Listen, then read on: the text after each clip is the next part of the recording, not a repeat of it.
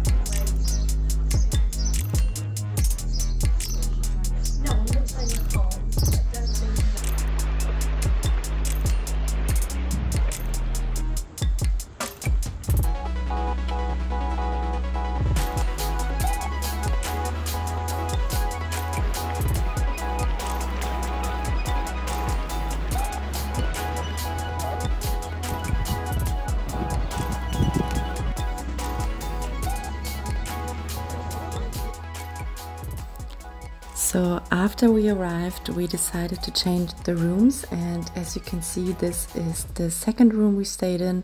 It was a suite with an extra terrace on the rooftop, so each room had its own terrace, which was just amazing, and we enjoyed it to the fullest, as you can see.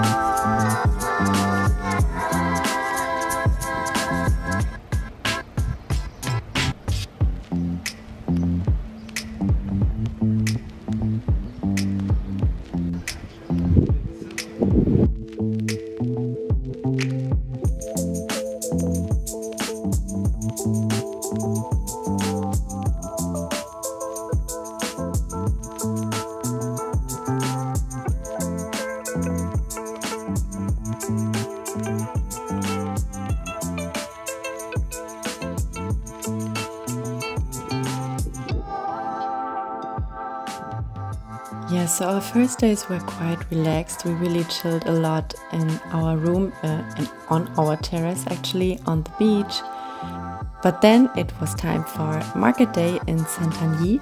So this is one of my absolute favorite markets on the island. It's usually on Wednesdays and on Saturdays, and it's definitely worth going there.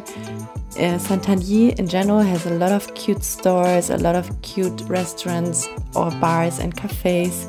And especially on market days, of course, it's perfect for a little shopping, and just I love to go there for the ceramics and of course the basket bags. As you can see, they are literally everywhere, or to buy some cute souvenirs that not everyone has. So this is a big recommendation if you come to Mallorca.